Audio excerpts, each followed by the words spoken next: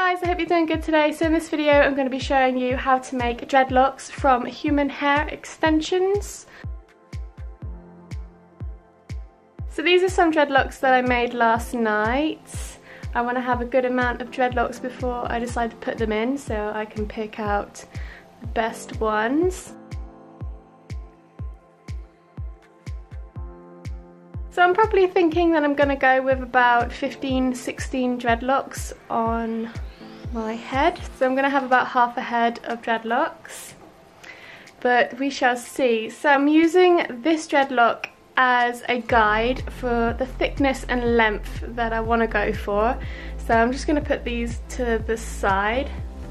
So that is the goal that we should be trying to achieve today. So taking the human hair extension, I am going to take a safety pin and just secure it in place. You can either use your trouser leg or a sofa or a cushion or something.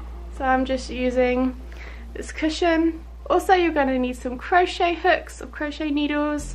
I'm using one in the size 1mm. And then the other one is in the size 0.75 of a millimeter. So anything about half a mil, so nothing over 1 mil. I find about half a mil, 7.5 of a mil is a really good size to tuck in all those little hairs to neaten up your dreads. You're also going to need a thin tooth comb. I find a metal comb works best, as it lasts a lot longer. This is actually a knit comb, but using a pet brush or something where the teeth of the brush are very close together. Otherwise, if you use plastic, you can find that the plastic can break and then you have no teeth left in your comb. So a knit comb is good. So to achieve this, we want to kind of maintain the length of the extension as much as possible. Watching different types of dread tutorials, I see that the length of the extension can dramatically shorten by the amount of backcombing. So I want to try and maintain the length of the extension with the hair as much as possible. So here we have it a good size and also a good length. So we don't want to lose too much length.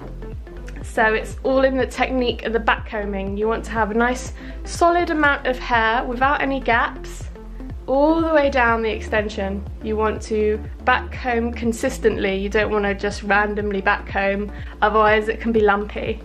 So we're going to backcomb twice, move my hand down a little bit, backcomb twice, move my hand down.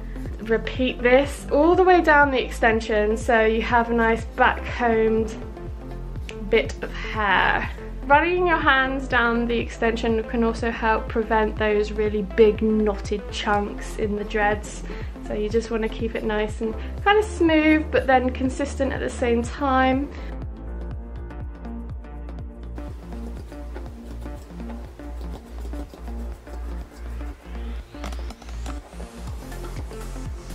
So I'm going to use this extension as a guide, put it across the top of this dread, see if it is the right length that we're looking for. So it is a little bit thicker, so the length isn't as long as this one. But if you backcombed it too much and you do want the dreads longer, you can also kind of brush out the dread, so push it down a bit more. It's all in the backcombing. Now we pretty much have the length we want, using this dread as a guide. Now just going back over, you want to make sure when you backcomb the dread that the comb doesn't move anymore through the hair. Keeping the hair nice and soft by running your hands through it, and then backcomb until you can't backcomb anymore. Once you've finished the backcombing, you can move on to the crochet. So the crochet part is what makes the dread a dread. So we're going to take our crochet hook or crochet needle. I'm going to use the 0.75 of a mil. So I'm going to just twist all these loose hairs that we have. I'll zoom in a little bit for you. So I'm going to take all the loose hairs on the top of the dread. I'm going to push the crochet hook through and then pull the loose hairs out the other side. And I'm going to continue this all the way down the dread, working my way down. So twist all the loose hairs, put the needle through the dread and then pull through the other side, and then do this all the way down. And then once you reach the bottom, you want to do this a few times, and this is what really builds the dread up from the inside. So you've got that nice smooth texture, and also you know your dread isn't going to unravel and go anywhere. So you can kind of see that we've done this bit, and now we're going to do this bit with the crochet hook. I like to just kind of chill doing this. There's no real rush really. I mean, as long as you have one for a guide so you know the thickness you want, and it's all good. If you find that you have a bit in the dread that isn't as back-combed as you'd like, you can take the crochet needle and put it in the middle of the dread and just kind of move it backwards and forwards a bit, and this actually helps tighten all the little hairs inside the dread so you don't have to go over to back comb again. It's also best not to crochet too much, otherwise the dread can be very tight, and if it's tight then you're not really going to give your dreads a chance to mature. If you guys have ever had dreadlocks before, you will know that dreadlocks take a while to mature and get to that proper dreadlock stage. You want to kind of give them some time to mature on their own. So it's going to take me a while to finish crocheting the rest of this one, but you can kind of see where I've done it now, and I've got this bit to go.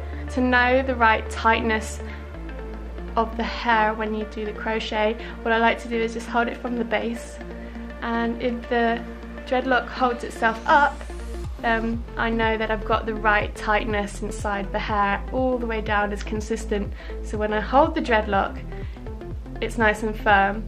You will kind of know when it isn't, because the dreadlock will bend and fall on itself, and then you know that there is a weak area inside of the dread. So if I held it here and the dread fell down, you would know you need to do a little bit more crochet on that bit, as there is a loose or a weak spot inside the dread. So holding it from the base and it holds itself up, you know that it is consistent all the way through. You should have some beautiful dreadlocks just like this. So once you have your dreadlocks, the next thing will be to install them. If you're using hair extensions on a weft, you can sew a clip onto the top, but because I'm using tape-in extensions, what I'm going to do is I'm just going to cut the top parts off and then attach them onto my real hair. So that will be coming up real soon, but I'm very happy with the results. They definitely look like fresh baby dreadies because they're still so fluffy, but once they've matured over a few months, when I put them in my hair, they should look badass. So I'm just going to finish crocheting this dreadlock now, and I have these bits of extensions left to do. So 1, 2, 3, 4, 5. So I'm just going to do this and you guys can watch me however long the battery on my camera will last.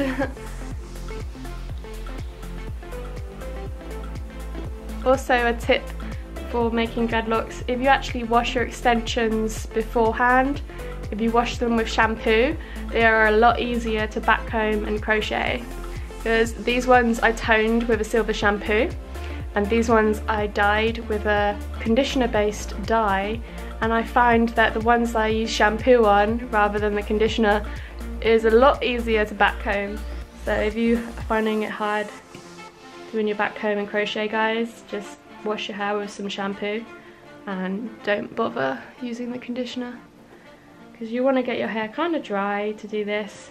So if you're using a lot of conditioner and you decide to put dreads in your hair, it might take a while for them to actually knot up and mature, because the conditioner just makes all the hair all silky.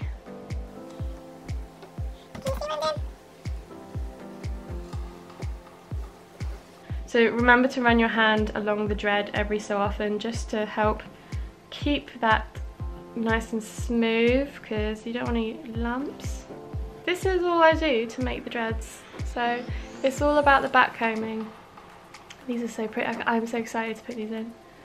I'm so excited, and I have a few different tones. I've got the periwinkle, I've got ones that used to be a little purple, I've got some silver. So I'm going to get a nice set of dreadlocks going before we put them in.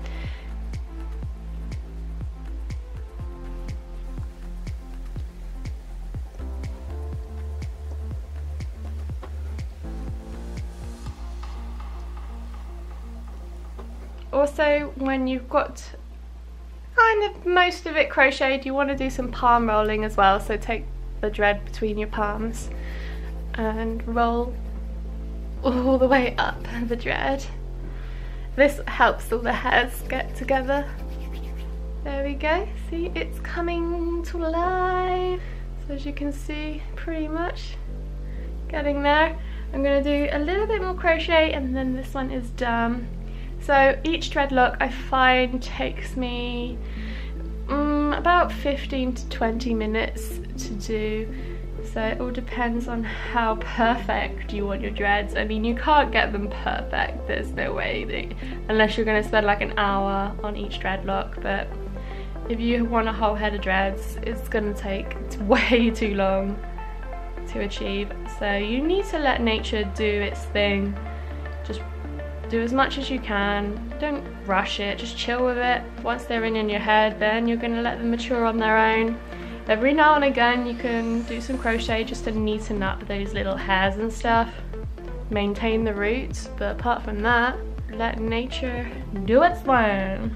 I think that's one of the reasons why I like dreadlocks so much. It's nice not to be able to, you know, straighten and curl your hair all the time, just to have like a reasonable hairstyle, especially if you have crazy hair that just goes everywhere every day. I think I'm just going to backhand this a little bit because I can feel there's like a little loose patch there, so it's really hard to get this whole dread in focus.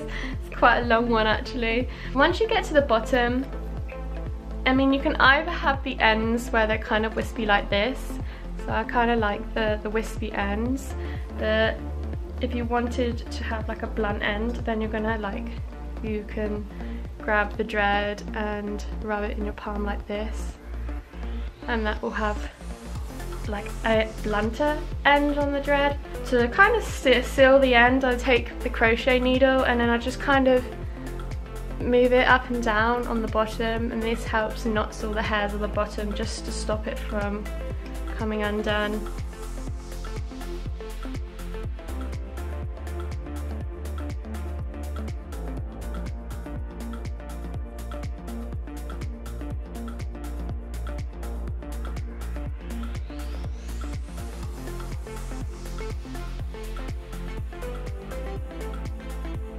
There we go guys, that's pretty much it. That's how I make my dreadlock extensions. I hope it was easy enough for you guys to follow. I will be making a video on how I put them in.